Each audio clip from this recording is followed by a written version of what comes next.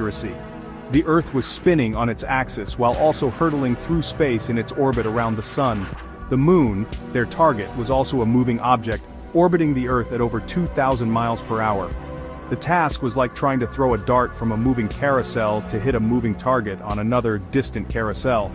If the launch angle was too shallow, the Apollo spacecraft would ricochet off Earth's dense upper atmosphere, skipping back into space like a stone on a pond, lost forever. If the angle was too steep, the friction would be too great, and the command module would incinerate upon re-entry, becoming a man-made meteor streaking across the sky. Once in space, the challenges only multiplied. The path to the Moon was not a straight line. It was a complex curving trajectory shaped by the competing gravitational pulls of the Earth, the Moon, and even the Sun.